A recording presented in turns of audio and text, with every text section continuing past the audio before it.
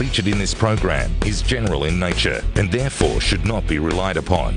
Guests appearing on the program may have commercial arrangements with some of the companies mentioned.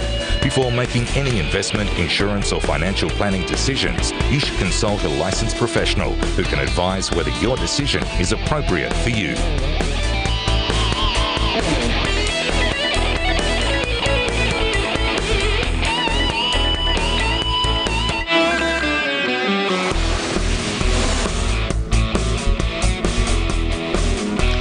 Welcome to Your Money, Your Call. It's bonds versus equities. I'm Todd from FIIG Securities, and if you have any questions tonight about the share or bond market, please feel free to pick up the phone and call us on 1300 30 34 35 and email yourmoney@skynews.com.au.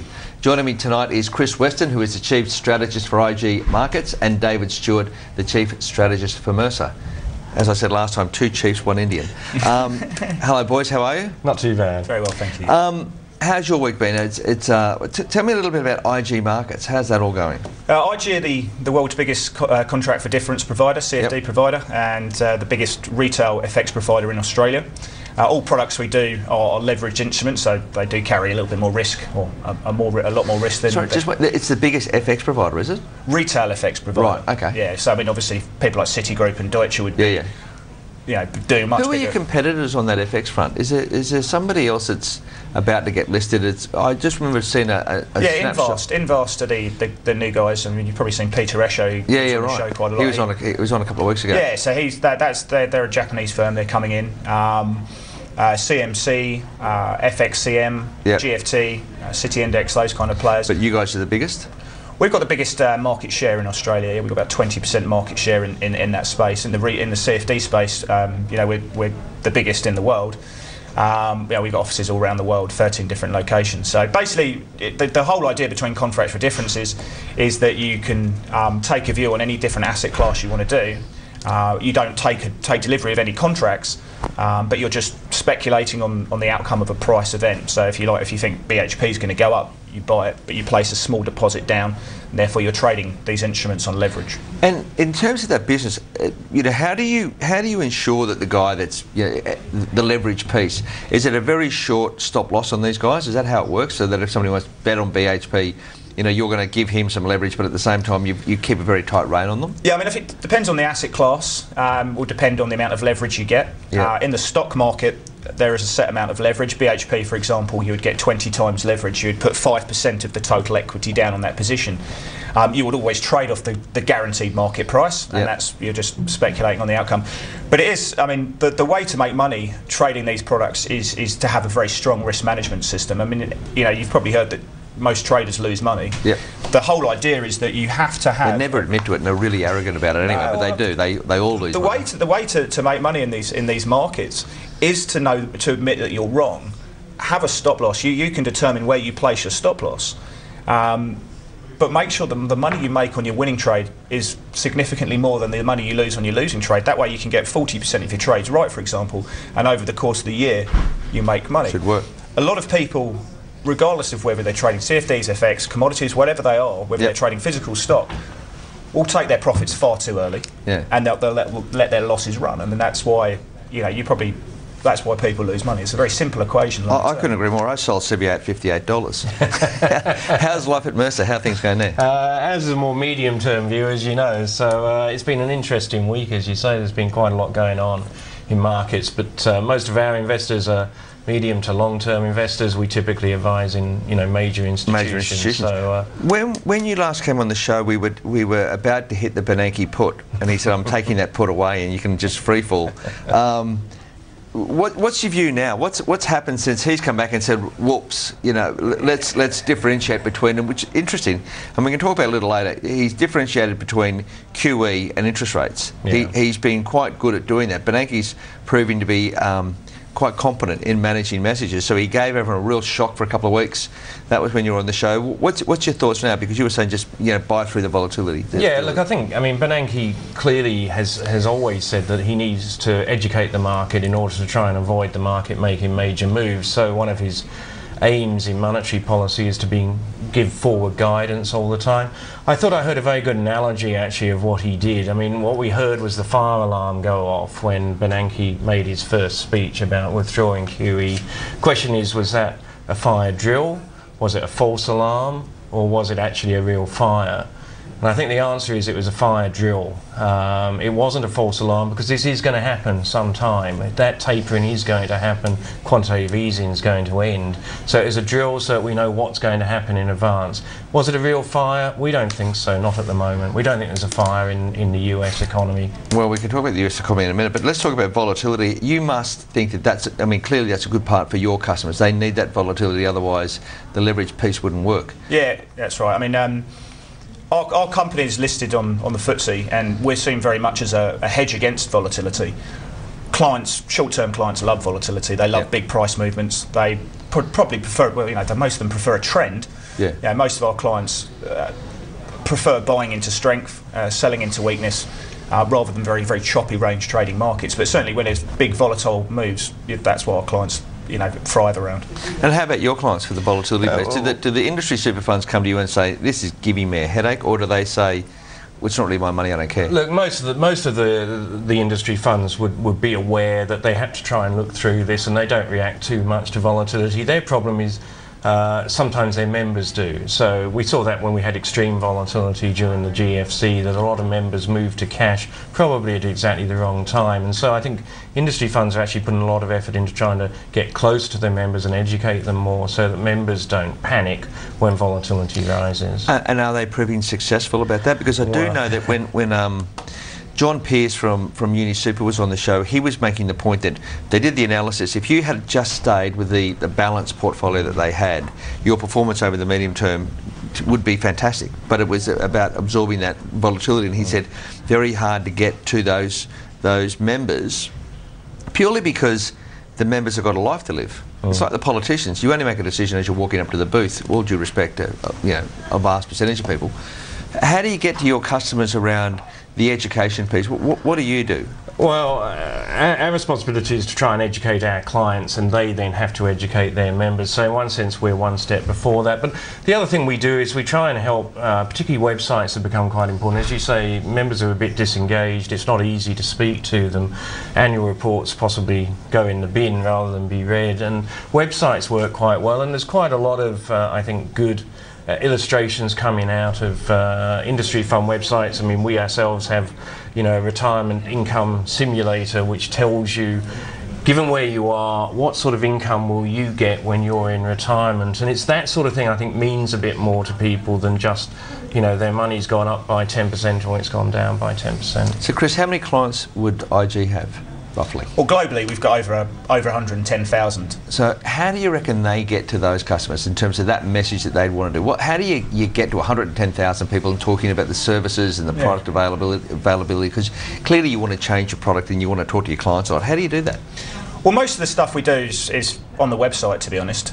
We have an education retail research portal. We want our clients to make money. We make our money from spread. Absolutely. And we make our money from commission. We don't make money when clients lose money. There are some CFD models which do, we don't. Right. So we want our clients to make money. It's in our interest to provide them with a good quality education. So we'll go out, we'll send them emails and make sure that they can harness volatility to the best of their ability. Because for short-term traders, whether it's in the stock market, whether it's in the currency market, commodity market, volatility can be your friend if you can understand the price action, understand what the market's saying, the psychology around that, and protect yourself in the right manner as well, using stops as well. If I'm a customer of IG, am I online, or do I have a person ringing me? How does that service, or do I have a combination of both? How does that work? Well, clients, everyone gets their own account manager, so we will try and make sure that people understand what they're doing. But when people are au fait with the product, understand the platform, they don't really want to call in. They want to go on the website, log on to their account. They want to go online, iPad, iPhone. 30% of orders now are placed on the iPad. Really? A lot of people will go and check positions throughout the day because the CFDs, by their general nature, do take a little bit more time. They're certainly very different from a set and forget product or an income-based strategy. I mean, people like to see how their positions are going, react if they need to. So yeah, I mean, people generally don't place orders over the phone anymore. It's very much done through the increased technology we've seen over the last 3 or 4 years. If I was to have an IG customer come in the room here, am I looking at a young guy who's got a job and he's trying to punt to add to that job, or am I looking at a retiree that's saying I need a bit of excitement and I like the idea of that, or is it a very diverse array of customers? No, it's exactly the same as what you'd see with physical stock trading. People who are actively stock traders. Yeah. They're usually male, between the ages of mid-30s to mid-40s. Reasonably wealthy, but we would never suggest people, we don't allow people to trade their superannuation accounts through us, for example. Oh, really? Yeah, I mean, it's just the leverage involved. I mean, no, it's because of the leverage that's involved. I mean, that's the situation. But are we the only ones to do that, or do all of them not do that? Oh, I don't know about the rest of them, but we can't speak for them. Yeah, I mean, we try and make sure the standards are high where we can.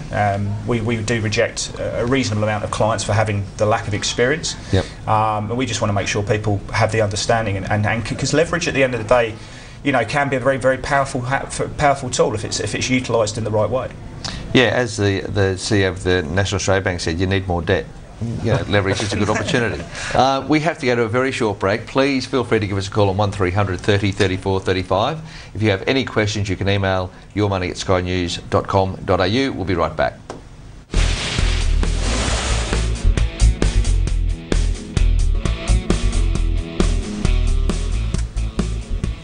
Welcome back to Your Money, Your Call. I'm Mark Todd from FIIG Securities, and joining me tonight is Chris Weston, Chief Strategist for IG Markets, and David Stewart, Chief Strategist for Mercer.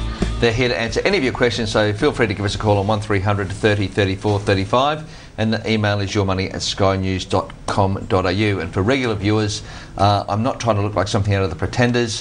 I just left my glasses in the office, and he's the only one available in the home front. We'll take a viewer email. The email is from Jane, and she writes, I have only ever invested in term deposits and the 4 banks.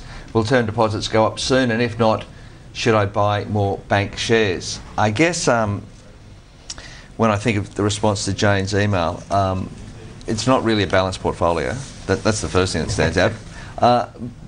And we don't know enough about her circumstances in terms of what she's doing. But term deposits are not going to go up.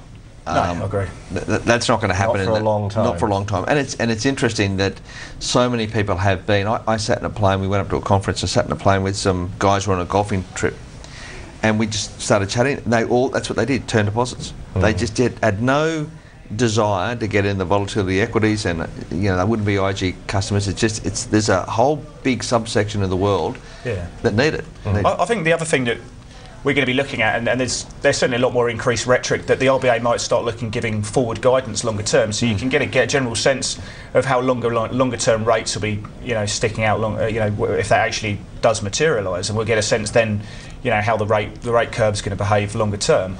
We haven't seen that materialise yet, but so it does look like we're going to see a very low rate environment for a long period of time. Well, in answering to Jane's email, I mean, the thing that stands out to me is you need more diversity than just the 4 majors, and by Telstra. But it's all about the education. It's all about getting very comfortable working out how much money you want to put into the market and having some more balance around that. We would say you've got to have some move out of that term deposit piece and maybe into some of the high yielding fixed income if you want some safety. But at the same time, you need to have more balance than just picking 4 majors. I mean, a lot of it, you do have to look at what are the objectives, how much income do you need, and so forth. But I think what's happening in Australia at the moment is what happened in the rest of the world 2 or 3 years ago. Interest rates are gradually getting so low, they're not good enough for people to get the income they require, and people are having to look further afield, and they're going to have to take a little bit more risk if they want to keep the income where it was. They can try and mitigate that risk, as you say, by making sure you spread it across different investments, and that would be the primary piece of advice you could give someone. But you would see a sense of that crowding out with the way that the Fed has worked, and we'll talk a little bit later when we talk about cash rates around what the forward guidance is, because it's very interesting at the moment how that's all changing. But the crowding out effect, it isn't necessarily going to IG customers because they've probably got a desire to be that sort of trader, but the crowding out effect is affecting a lot of people who would have bought term deposits, and they've gone from the very safe capital structure of term deposits, government guaranteed, all that sort of stuff, down into the more riskier piece of the capital. And if they were buying CBA at $73 in June, it goes to 67, all of a sudden, hang on, This isn't a story I wrote, and I think that's harder for people to get a grip on that volatility around that movement. What you're understanding the capital structure, I think, is a challenge for everyone. Yeah, I think the other thing is, banks. If you're just actually taking a view on the market right now, I think banks still are. I'd be buying them on pullbacks at the moment. The yield's still very attractive at these levels. There's not a huge amount of credit growth coming through. But the other sector which I'm starting to warm to now is the materials space. We're starting to see some pretty rosy price action coming through there as well. And I think global growth has actually bottomed now. I think developed market growth will start picking up in 2014, 2015.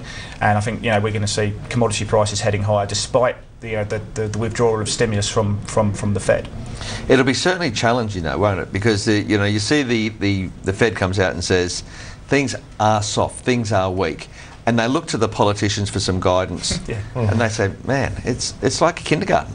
Yeah, we'd agree with Chris though. I think you're very bullish on that. The developed world is improving, and the US in particular is doing better. Even the European numbers are looking a little bit better now. Europe looks better, but the problem is Australia's actually going the other way at the moment, and that's why if you're just going out of term deposits into Australian banks, actually you're in a market where the risk is rising.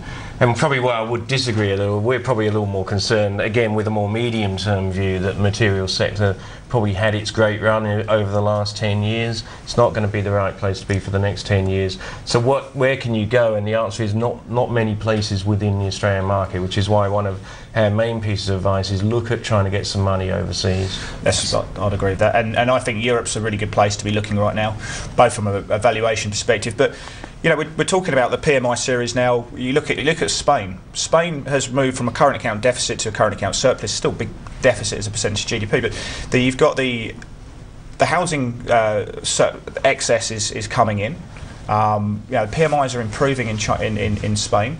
Peripheral Europe looks in a better space. Unemployment's what, 25% in Spain? Unemployment. The 10-year bonds are at 4.30. We're at 3.30. Roughly. You sort of think, how did the Spanish get away with it? They still have a sleep in the afternoon. Where's the structural reform that the Europeans will need? What do you see in terms of I want to buy Europe? I agree. I understand all that. I do get it. But you have to see that there's some sort of idea around unity, because the English are about to make a decision whether they want to be part of it, and there's no unity around British. The British.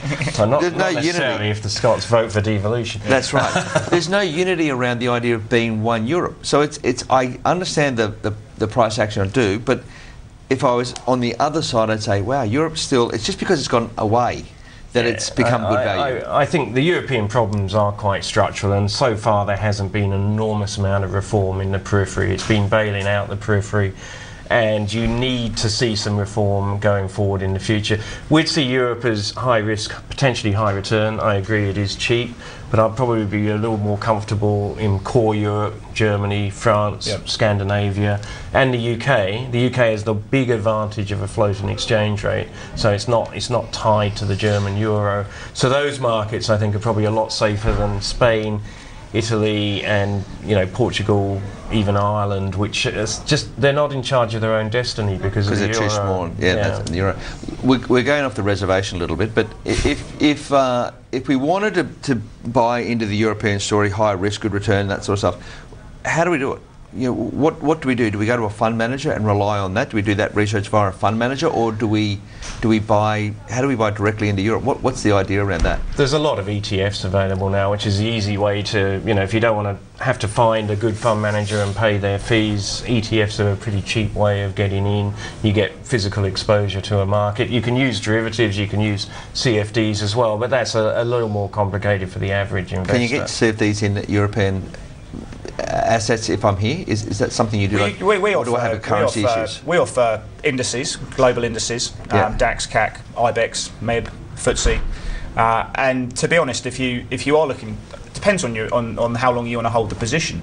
If you've got an ETF, you won't pay interest. We offer ETFs as well, but if you want to take a short-term view, I would always suggest trading the index as opposed to trading the ETF, because you're trading the absolute level rather than something that's based off it. And also, the ETFs are only traded during the New York Stock Exchange hours as well, whereas we make 24-hour markets on those. If you were taking the view that you were saying that Europe is good, would it be better to buy the euro? Would it be something like that? Would that make sense if you were? Depends. If you buy it against the Australian dollar, that's done very nicely. You wouldn't buy it against the US dollar. because that's just been range trading at the moment. Yeah. It's been a very, very tough trade. Every analyst out there's been calling for 125, 120. Fair value, probably on a yield spread, would be probably closer to 125 at the moment. But it's been a very, very tough trade. Everyone's saying to me, why is euro dollar not lower than where it is? Well, you know, the actual IMF is calling for euro to have a current account surplus this year, a primary surplus of about 2.6%. I think that plays a massive part into the euro's strength as well. Yeah. The data's been improving, although it's obviously coming off very low levels. But I think European companies, buy high quality European companies, would be a very, very good way to do that. It's so easy to get exposure to those companies now. We'll talk about that after the next break. We have to go to another short break. Please feel free to give us a call on 1300 30 34 35 for any ideas you have, any questions you have on investing or strategy, and the email yourmoney@skynews.com.au. We'll be right back. Welcome back to Your Money, Your Call. I'm Mark Todd from FIIG Securities. Joining me tonight is Chris Weston, a Chief Strategist for IG Markets, and David Stewart, Chief Strategist for Mercer.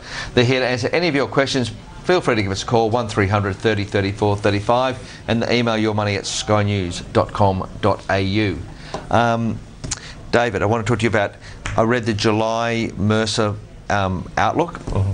And one of the themes that you were keen on is that post-retirement piece around the idea that people retire at 65, they've got X amount of money, they think that'll last for as long as they like, and then they're outliving that money and they're turning around saying, hang on, that didn't quite work out, I don't travel anywhere.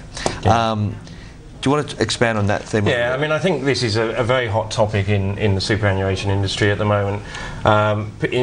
Traditionally, we've focused on trying to maximise the size of your pension fund when you get to 65, whilst managing risks as you approach it.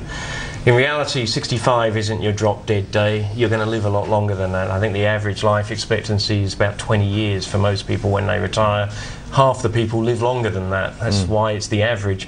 So what we're trying to do now is to put in place what's called a whole of life structure, whereby everything doesn't stop at 65. In fact, you have assets which gradually reduce the amount of risk and increase the amount of income so that you can live comfortably in retirement, but you still have an asset base to support you if you live a bit longer than you were expecting. So it's not based on the income, it's not based on, let's give them 5%. No. It's saying that the asset has to grow. And in fact, it's based on what we call replacement income. So the idea is that you have a target for when you retire that you might want 2/3 of your prior salary as replacement income. Remember, you don't pay tax on it, so it's worth a bit more. And probably your expenses have come down a little bit because you're not working anymore. And we try and maximise the period over which you can get that replacement income, and also minimise the risks that it falls below maybe a certain threshold, at which point you're actually struggling. Yeah, right. You know, the Challenger ads have been very effective, and it's pointed to that point, hasn't it, Chris? You look at these people into the distance, and they're saying, "I just don't have enough money." So it's identified. The reason why it's so effective is because it's true. You know, certainly a lot of people come to FIIG and say, "I thought I'd have X, I've now got Y, and I don't want to go back and trade the equity markets." Does that mean that portfolio construction becomes so much more important to all your customers? I mean, when you talk to a customer, the business that he's dealing with you, would you just assume that that's a small portion? Would you assume that's all of his money? How would they? Yeah, I mean, traditionally our customers, our clients, have exposure in the physical equity market as well, both through super and also through day trading products as well. Some of the guys I speak to, some of the clients I speak to, will obviously look, you know, longer term, and obviously have a diversified portfolio where they can, not just stocks but obviously bonds as well. They'll use CFDs as a small portion which they can actively use within that total portfolio. One of the great things that I like about CFDs as well is how you can actually use it for hedging advisors as well.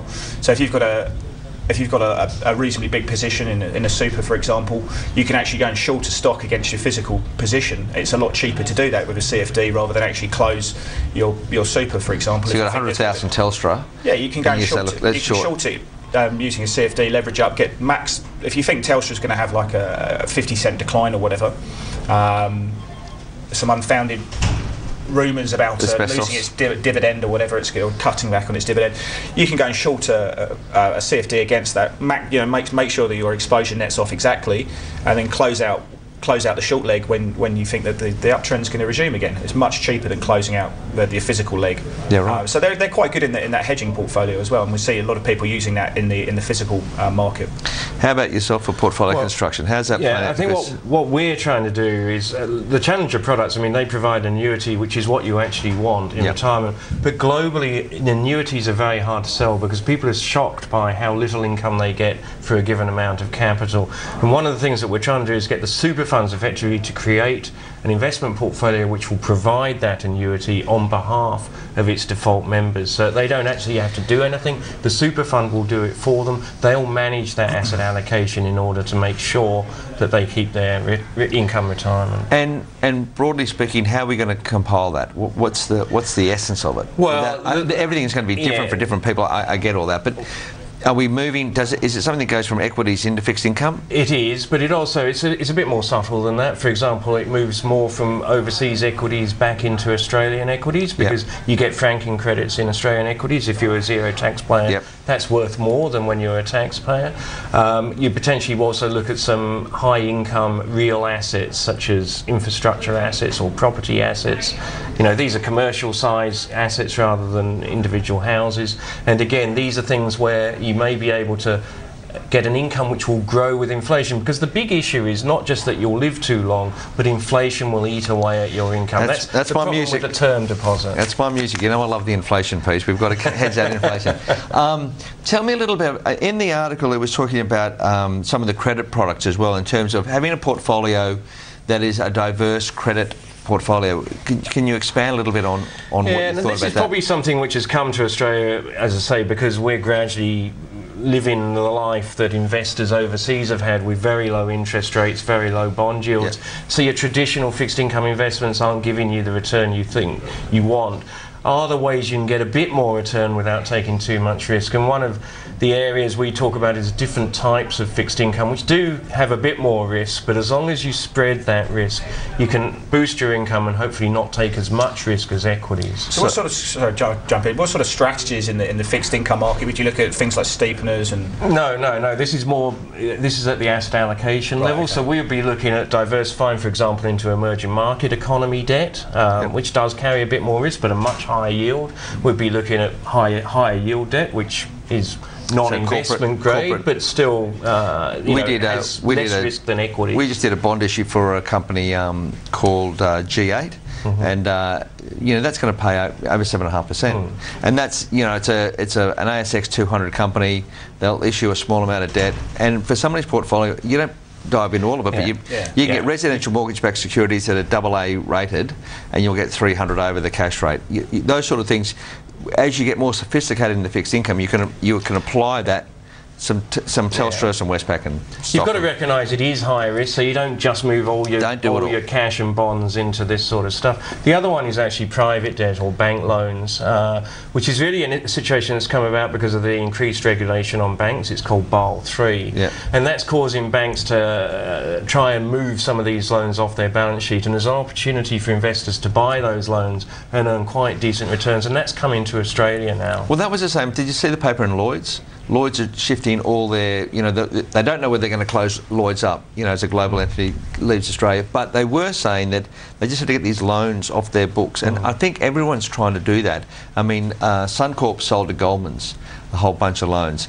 Now, rest assured, Goldman's going to make money out of that. That's just life. They have done it, but that doesn't necessarily mean that Suncorp were losers in the experience, because it's the Basel III. It's how does my balance sheet look like?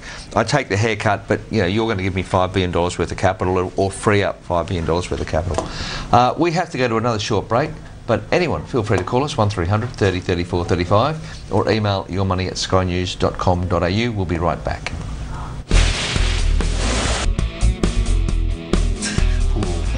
Welcome back to Your Money, Your Call. I'm Mark Todd from FIIG Securities. Joining me today is Chris Weston from IG Markets and David Stewart from Mercer. And we have our first call.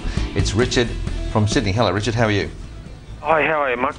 Look, I'm just inquiring about Transurban. Are there any bonds associated with the Transurban staple, you know, the toll road operator, as like Sydney Airport.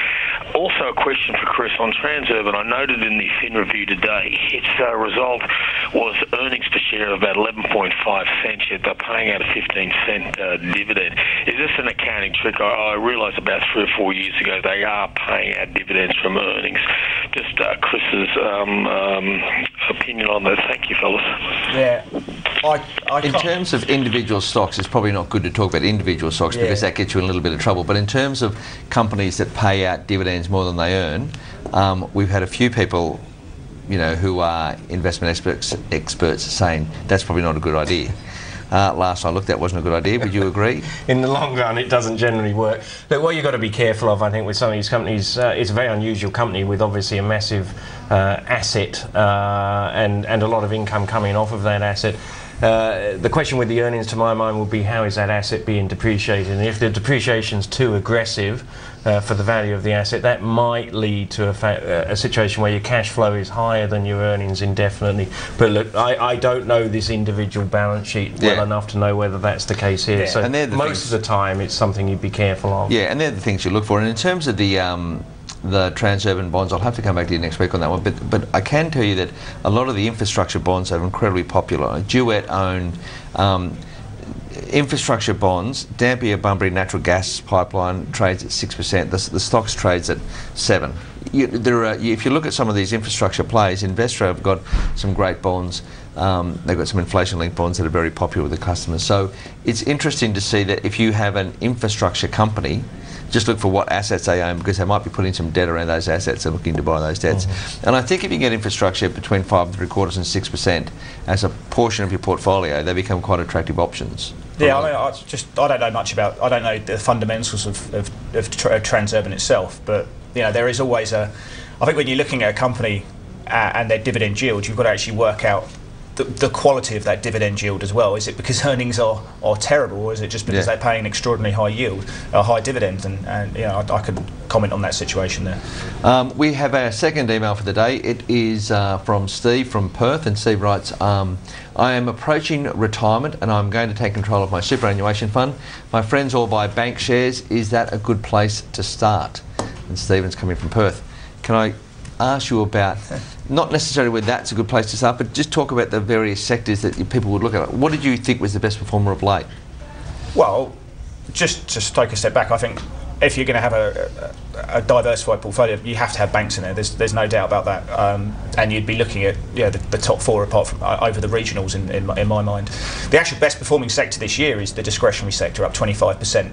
The sector that I've really liked has been the healthcare space. I mean, ResMed, came out of an earnings report. Amazing quality. The margins these guys are squeezing out is huge. And I'm still a big believer that the Euro Aussie is going to continue going up.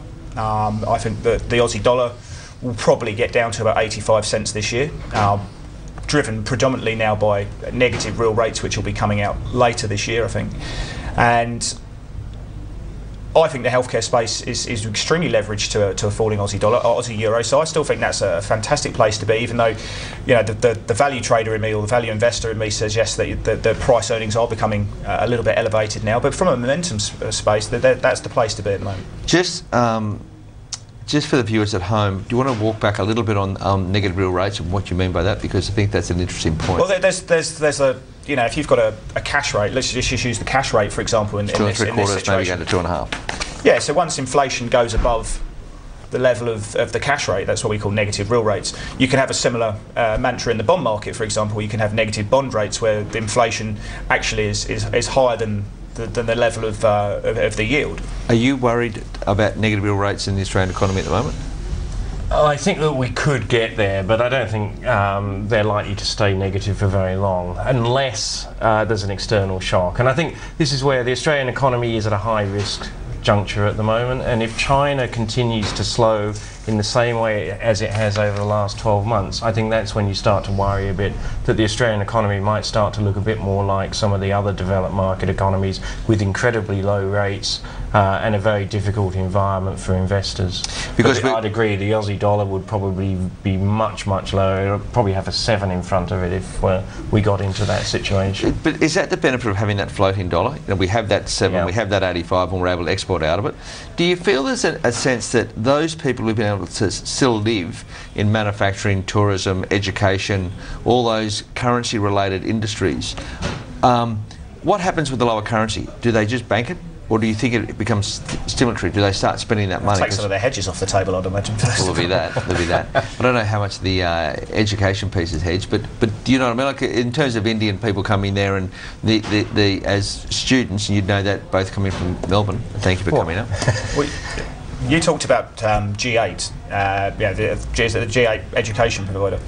Yeah, they do healthcare, not healthcare. They care for the kids, so childcare. Well, if you look at a stock like Navitas, for example, which has done very, very well. If you look at the chart, it starts at the bottom left and finishes at the top right. It's a beautiful looking trend. That's just seen as very much a hedge against the Australian dollar. So these are the sort of places that I'd be continuing to look at the moment. And these are the sort of places which are going to see continued inflows of students from India, from China, which their business model is very much thrived on as well. So they're the companies I'd be looking at there. How important to all of this is the US economy? Because if we see China getting weak, we need a global driver. We've seen that Europe is siesta. How important does the US become in that climate where China is getting softer? The US is still the largest economy in the world, so it is important, but unfortunately Australia's exports are very oriented towards China and Japan and not to the US, so the direct effect on Australia of a US recovery isn't nearly as great as it is for many other countries, but there will be an indirect effect as the US economy recovers and that spreads around the world. I mean, that will help China, that will help other parts of Asia. They export to the US. Yeah. And so eventually it will come back to Australia, but Australia isn't the best place, market or economy, to benefit from a US recovery. Yeah, 35% of all Australian exports go to China, makes up about 6% of the GDP that we have. So, yeah, as you rightly point out, is a huge play. I think China will grow at 7.5%. I don't see it having a 6 handle. I think what they're doing at the moment will be enough, directing capital around different parts of the economy, keeping the money markets flush through reverse repos. US will grow next year 3.5% in my mind, and I think the market will become more au fait with what the Fed are doing, with the lack of stimulus and going back onto a more organic growth model. In both your strategic minds, at 7 to 7.5% Chinese growth, does that sustain the 35% that you're talking about exports, or do we see at 7 to 7.5, do we start to see that move down, or is it such that it changes the exports? So they don't need the iron ore, they need something else? The exports will stay at 35 because there's no one else who wants most of the stuff we're exporting to China. I mean, they're taking all of the iron ore and the coal because they've become the biggest steel producer in the world, and there's no one else going to fill that gap. The point is that of that 7 to 7.5, it won't necessarily be that amount for the steel industry because they seem to have overcapacity in a lot of these industries. So what we're saying is that Chinese growth will not only be lower, but it will be less commodity intensive than it's been in the past, which is why we do see a very big headwind for the Aussie economy. But the falling dollar will help. I mean, I agree with Chris that the idea is that there's a lot of companies who really hurt with the Aussie dollar close to parity, and we need them to try and pick up the slack when the mining. Because that's what Stephen's just talking about, moving the people out of the mining into other sectors, and we haven't been able to do it. He hasn't been able to do it. We had a chart up here showing he moved the currency. He moved the interest rates down. The currency just kept going higher, and he would have been scratching his head saying, "This just 20 years I've been doing this. This is not how it's supposed to work." Yeah.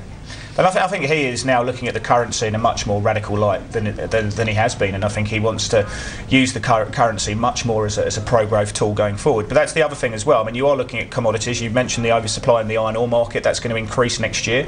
But if you look at commodities now for our mining stocks, commodities priced in Australian dollars are actually looking much more attractive as well. So that's going to certainly help a lot of these companies longer term. We have to go to another short break, but please feel free to give us a call on 1300 30 34 35 for any questions you have. The email yourmoney@skynews.com.au. We'll be right back.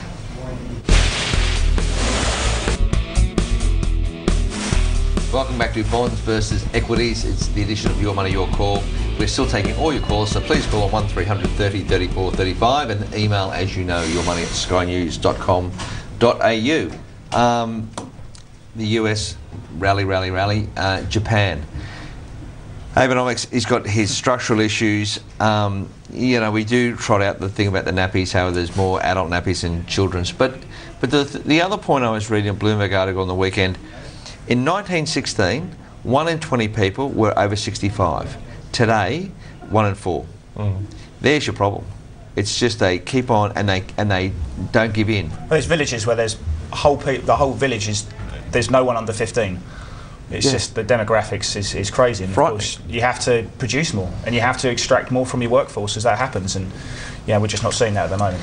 So what do you think? Well, ultimately, immigration is one of the solutions to their problems, but that seems to be a cultural anathema to the Japanese, unfortunately, and so it seems unlikely it's going to happen. So this is a bit like Europe. They've got a structural problem stuck with the euro. It's not a great idea, but they're going to try and work with it. Japan's stuck with zero immigration, and with an ageing population, the economy is just going to keep bumping along the bottom. We're going to take a call from Fred to talk about something else, but we'll get back to that because it's the idea of how you change that cultural change, and that's the greatest problem. Hello, Fred. How can we help you? Yeah, I'm retired and looking for a year like everybody is. What do you think of these bank floats? The ANZ recently did a hybrid float, 3.41% over the bank rate. What do you think of those products? I think in terms of the products themselves, they're great for the investor. They're great for the bank. They're cheap sources of funds. No institution wants to buy them because they can get better alternatives elsewhere. But in terms of as a portion of your portfolio, I think from a risk perspective, any of the 4 majors are quite good risk. I think over the long term, it's a 5-year deal.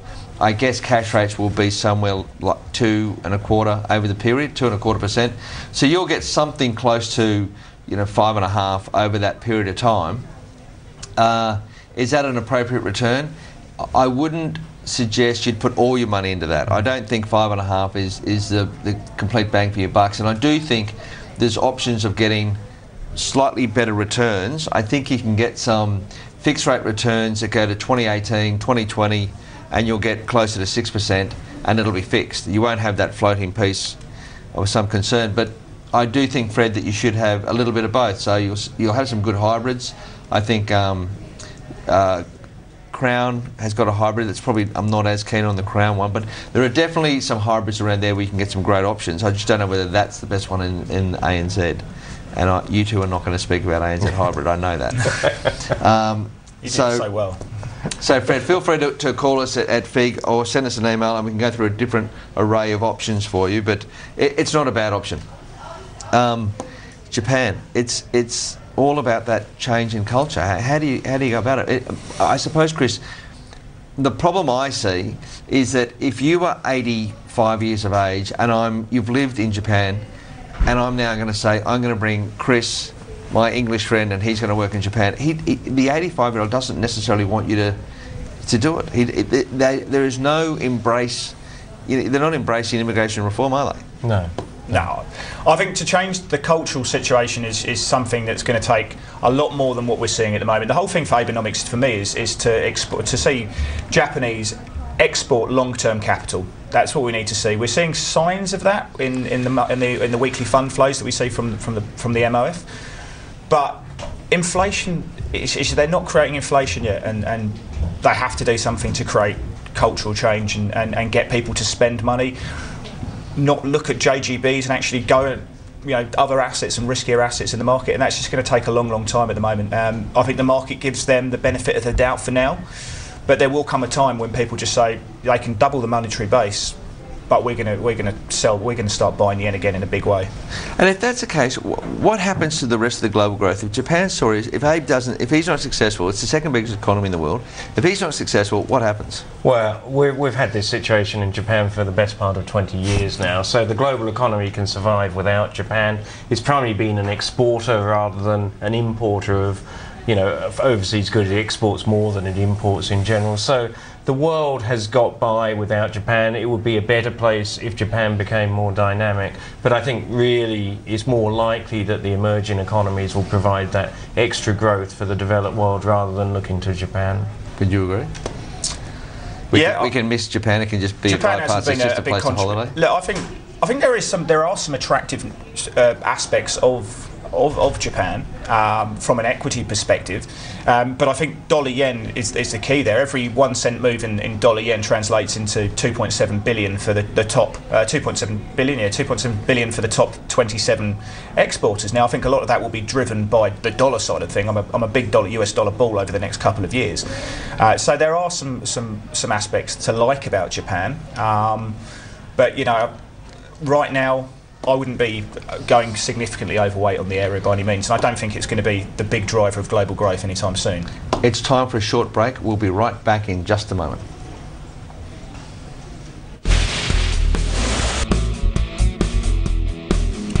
Welcome back. Joining me tonight is Chris Weston, Chief Strategist for IG Markets, and David Stewart, Chief Strategist for Mercer. And they're here to answer any of your questions. Let's talk about cash rates. Cash rates in Australia, I think, what happens next week, August, do we get a cut in cash rates? If they don't cut, they're going to be seeing something that the rest of us clearly don't see. I mean, Stevens, during his midweek speech, basically came out and told us that he's going to cut. And woe behold anyone who's short Australian dollars if he leaves them on hold, because there's going to be a massive spike. But you know, the cash rate will come down, which leaves 5 weeks till an election, which is, I think, the first time they've done it that close since 2007, when John Howard was in power, and they put rates up by 25 basis points then. So there will be an election probably 27th of September, and I think they'll be putting rates again down probably October or November. So I believe there'll be two cuts this year. So they go 2.25 by the end of the year? Yeah. 25 each time. What would you think? Yeah, I think that's probably about right. Whether it's by September or whether October, whether it's later in the year, I'm not too sure. But I think there's probably at least 2 more rate cuts to come. The one thing that might stop them is if the exchange rate falls significantly in the next few. And clearly we've seen some weakness over the last 6 weeks. We've seen some more weakness today, and that's the one thing that could put them on hold. But I feel that goes back to Fred's earlier question. If I buy the hybrid and it's linked to the lowering of cash rates, I just feel that we will have a very low cash rate. We think it's going to be 2.25, but we have no supporting evidence because we're in uncharted territory. So if the currency doesn't go where we needed to do, and we could end up at 2 for much longer. So let's talk about the fact that in terms of Fred, he can still buy high grade corporate at 6%, but for the rest of us who are dealing with cash rates, we've seen Carney, the Bank of England, for the first time. He's come over from Canada. He's saying, righto, I'm going to give you some forward guidance. Draghi said, I'll give you some forward guidance, and he's saying cash rates are not going to go up. Bernanke said the same thing. He separated QE from the cash rates. They're not going up. So we can't go up. We literally can't go up because of the effect on our currency. That would be a disaster. So globally, where are cash rates? When do they start lifting cash rates? Well, I think each economy's got its own different thing. I mean, first of all, we've got a lot of economies that still need to come out of bond buying. For example, the US, that's the start of a normalisation process. But hang on, but to an extent they've got their own, but they're all intimately linked. So the US can't go out and the rest are staying very low. They're all going to move together because it's just the effect on currencies. I don't know. I mean, I think it's pretty clear when the US are currently looking to put cash rates up. If you look at Fed fund futures at the moment, that what I like, and you talk about Bernanke, he has done a fantastic job in making sure that the bond market and the Fed are singing off the same song sheet. Absolutely. The tapering can happen wherever. It can happen tomorrow, it can happen in 2 years. We don't care. Tapering will happen. Yeah. It's about the Fed funds rate. And the Fed funds rate at the moment is looking like 2015. Both the Fed fund future and the Fed are both exactly where they need to be. And it's taken him a while to drum it in, but he's got there. Yeah. I think the euro still has a lot of issues, and I don't think they're going to be putting rates up. They're still talking about negative deposit rates. Yeah. So that's not going up anytime soon. But we're still 2015, 2016 for that one. Probably 2016, I'd say. Yep. More like that. I don't think we're going to see negative deposit rates in Europe at the moment. I just think there's too many untapped. I think that I'd like to see, inflation. It'd be nice if inflation came down, and then sterling would really, come off pretty sharply. Look how you just say so happy about sterling. What do you think cash rates globally? No, I wouldn't strongly disagree. I think the US is likely to be the first. It's the major developed economy that's recovering at the moment. Probably late 2015, but if we're positively surprised on growth, it could be a little bit earlier than that. But I don't think that will worry equity markets too much, because they like the growth. I think the rest of the world is behind that. I think Europe maybe at least a year behind the US, and the UK is probably somewhere in between those two. If you want to, the bank who's going to be the first is going to be the RBNZ. I mean, they have a very small bearing on the global economy, of course, but from a currency perspective, which I focus very heavily on the currency perspective. That's why Aussie Kiwi have done well. They've got the highest real rates in the G10 in New Zealand, and they're going to be the first to put rates up. I mean, I think they'll probably put them up in Q1. Canada would be another bank that's going to be likely to put up rates before anyone else. And then you've got the Scandinavians as well, who might be doing stuff further down the line. Before we're going to go to a break soon, but I just want you to think about it. The one thing, because we run out of time so quickly, is the bank levy. So I'll give you some chance to think. We're going to go off that reservation. We'll go to a quick break, and we'll come back and chat about the bank levy and the Labor Party. So we'll be straight back in a second. The information featured in this program is general in nature and therefore should not be relied upon. Guests appearing on the program may have commercial arrangements with some of the companies mentioned. Before making any investment, insurance or financial planning decisions, you should consult a licensed professional who can advise whether your decision is appropriate for you.